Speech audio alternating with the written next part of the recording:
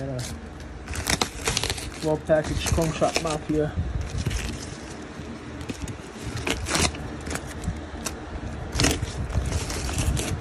Package.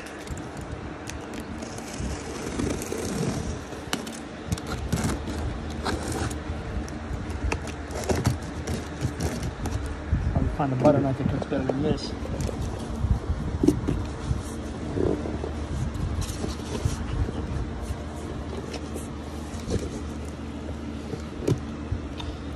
Okay.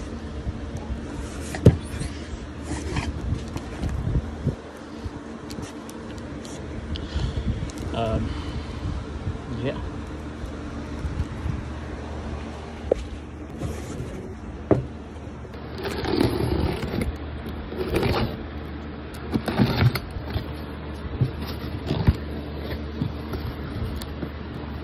So this is everything that comes in the kit from 4 States and or Rainey's. So you'll have fittings. It's gonna be 1, 2, 3, 4. You got some 2 L shape and 2 I guess call them a T splits. We'll get into this later.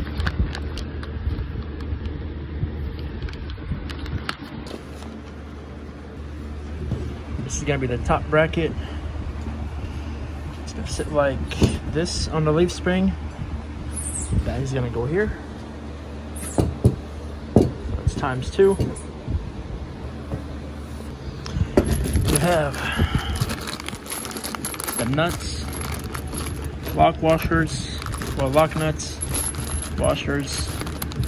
Some of these Allen wrench ones. Okay. This right here. It's gonna be the valve.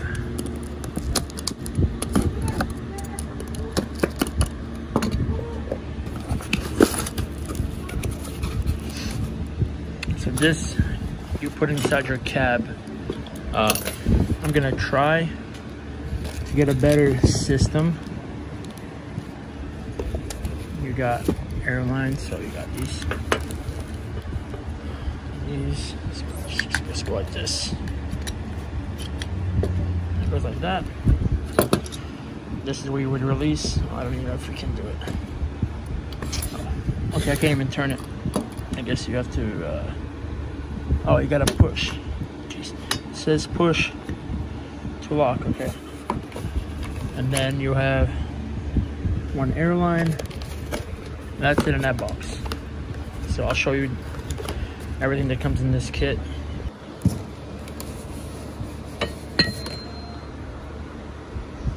So you got 2 of these. Not sure if I'll be using them or not. Once you open up the menu, the directions, and then you have the bottom brackets.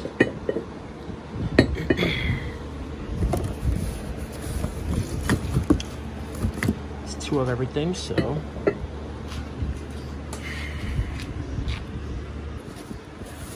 the airlines.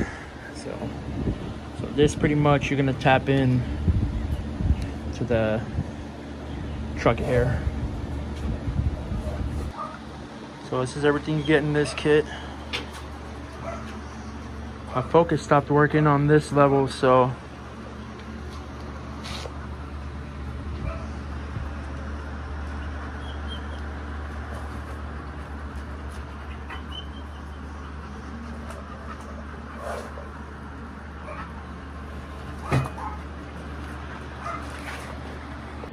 okay, so let's look at these instructions. All right, so you have fittings. Assuming these go on top of the airbags.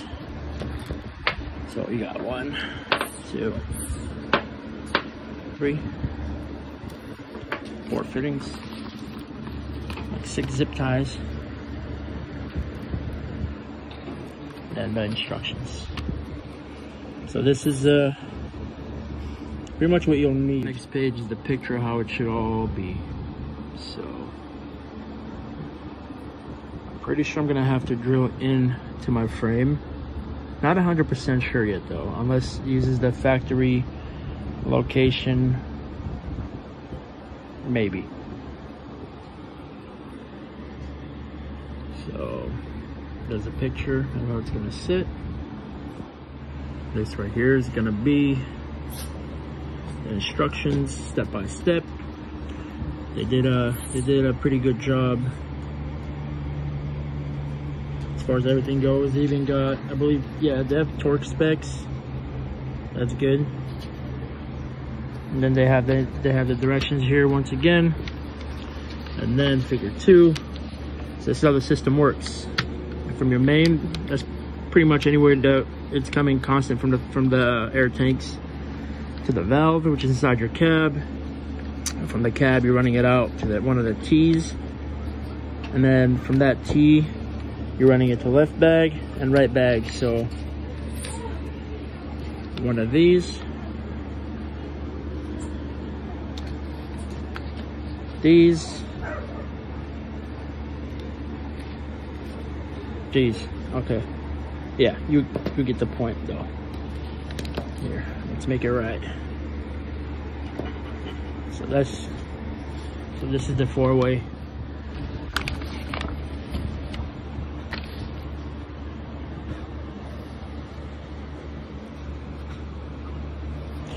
Yeah guys, so on the next clip is gonna be me installing it. You got that car over there. What'd you say? Oh, instruct us. What are we doing? That's good. I like it. So we got the shock off, lifted it up. Well, he did. I kind of watched. Yeah, minor modifications. So now we're gonna drop the jack, get the weight off the leaves, and then take the leaf pack apart, and hopefully everything just comes off. Best case scenario. Worst case scenario, we put everything back together and go home. So that's it. Safety vest and a hard hat. Don't record me possibly dying, dude. It's not fucking.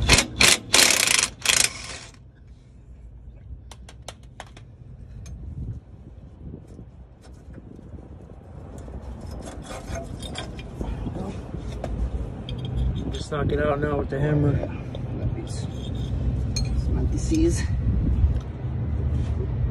So now we're gonna attempt to separate the leaves. Take this one stays, and these 3 come out, and then this part is gonna stay.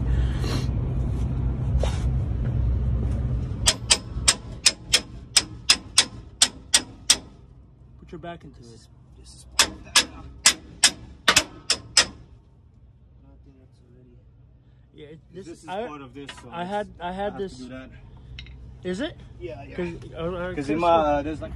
So this universal kit is not as easy as you would actually think that it would be just to install. There's a lot that I had to do, like pull out some bolts. I'm gonna have to get shorter shocks. That's not the hard part, but you got air lines, zip ties, oil lines, fuel lines. Well, this would be a fuel line, goes right underneath and goes right where the bag sits. Passenger side, the bag is in. Once the shock is in, this is gonna be sitting around like that. But yeah, so that that bag is in. Still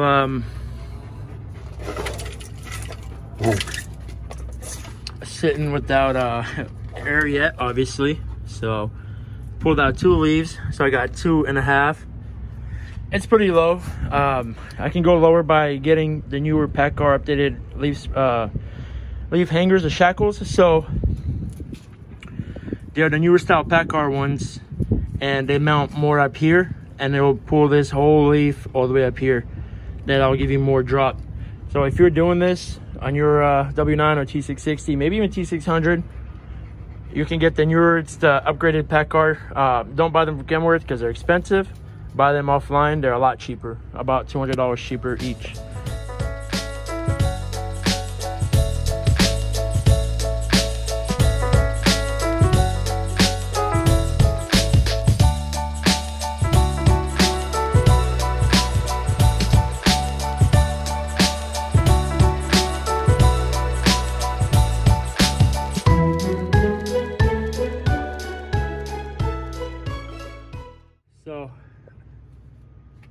I'm not really like a huge fan of these. I guess maybe when I paint the brackets, I will be, but just keep in mind, if you have a 99, I mean, I don't know if all the W900s have the same, you know, double frame and stuff like that. You see how it's a double frame right here? So there will be random holes drilled, you know, for like, let's say a shock mount.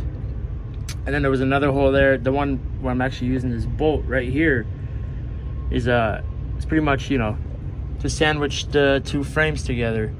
So pretty much what separates this truck from, let's say, a T660 is this piece right here. For the radiator, the motor's kind of more forward, and that's really it.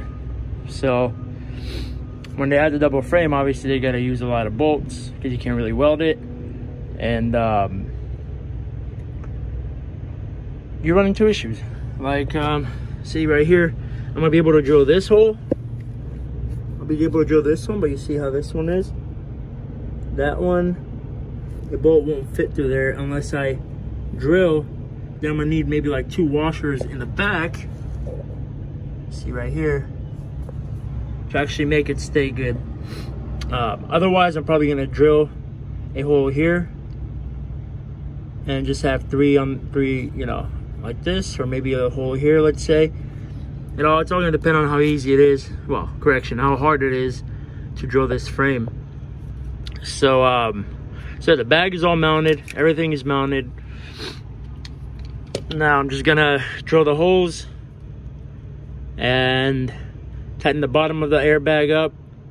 I didn't do this side yet because I didn't know where I, you know, needed it in order to clear the coolant hoses. See the coolant hose down here? So it's plenty clear now. Also, one more thing. Let's go to the other side. I know they don't tell you, but so this is how your other side will fit. There's no way around it. I've tried everything. I tried swapping the bags around. I tried swapping the bottom mount around. You just can't.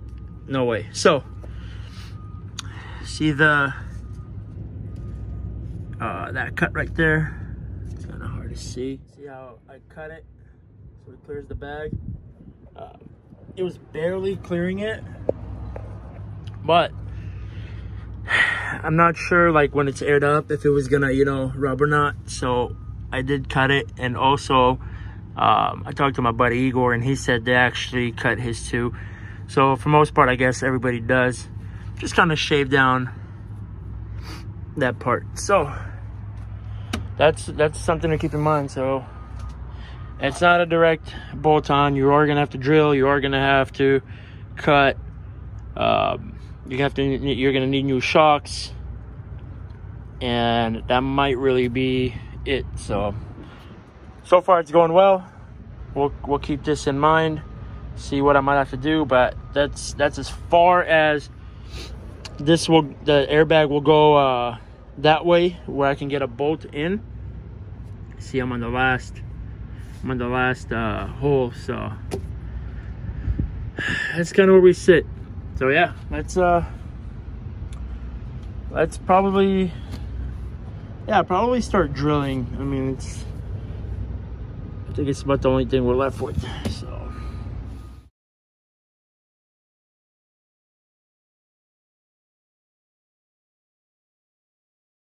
the point is to try and not force the drill bit, so or overheat it.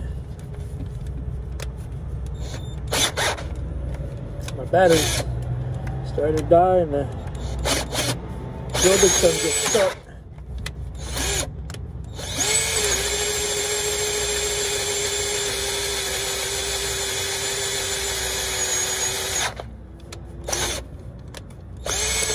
Oh boy! So like that, it'll make a little scrape in the steel, so it'll keep getting stuck. There we go.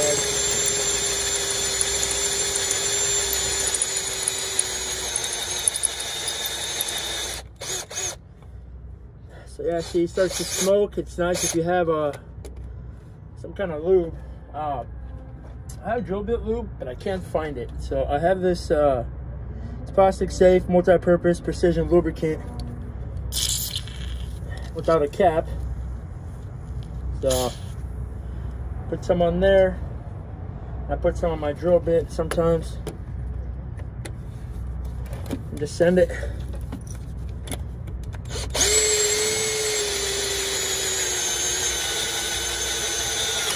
There it goes.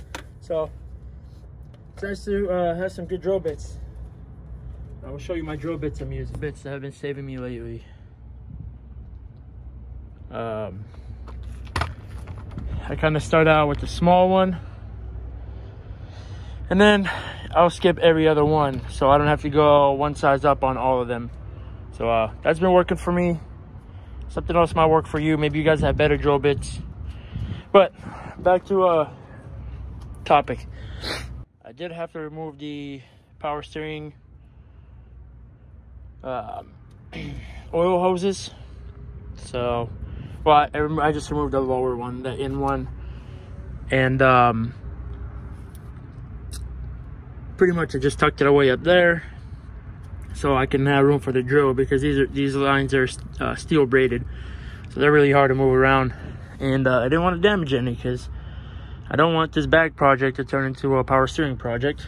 So that's how the bracket's coming along. Drilling, of course, is tedious, takes a long time. I've been at it for about an hour with obviously doing that bolt and now this one and making it all work.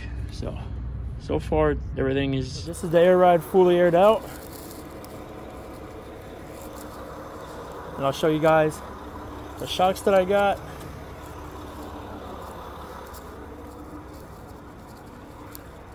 So the left side does sit a little bit lower. As you can tell, this side is a little bit higher up. That's because of the spacer shim for the caster for your alignment. So I'm gonna show you guys that right now too. So these are the shocks I got, and if I haven't already inserted in the video, I'm gonna the part number for these trucks. But I want to make one thing clear again. If you do lower it and you remove some leaves, this thing is going to be sitting on your tie rod. So this is usually upside down. So just look at mine, and if you have a W9, go look at yours. So this sits on the bottom and it sits upside down, so it would be sitting the other way, and the shock sits way down here, the stock shock, like right around here somewhere. So what you need to do is you take, this is from the driver's side. So you take the driver's side to the passenger to the driver's side, and you flip them upside down and you put them on top of the leaf pack. So then you're gonna end up running a shorter shock, and then when you air, well, it's not even when you air out. Like right now, if this was on the bottom, it would be sitting on the tie rod. So I seen one guy have it like that, and it's not the way to do it. So pretty much this is the caster plate I was talking about for your alignment. See that bottom piece? That's going to be your caster plate, and alignment shops do carry those. So if you want to replace, they release the U-bolts a little bit, they pull it out and put a different one in. I'll show you my other side caster plate. You can't even see it, barely, see? So it's that much smaller. So yeah, so the part number for the shocks, these are going to be almost for everybody. You guys have no idea how far of a length I went to try and find these shocks, or at least the part number, because I sat there and I cross-referenced so many numbers from Monroe and that other stupid company, and nobody could help me out. And then finally one guy off of Instagram gave me his part number, and with that I was able to get these. So shout out to him, and we're good to go pretty much. So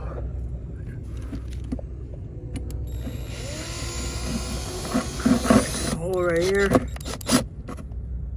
I'll show you guys how and what we're gonna do here. You got a grommet.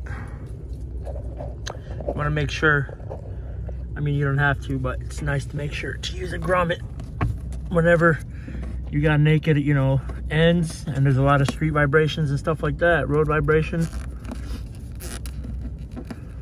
So you want to make sure your airlines, don't rub. So there's that. Now we're just gonna run our airlines through here. I'm gonna mount my system right here.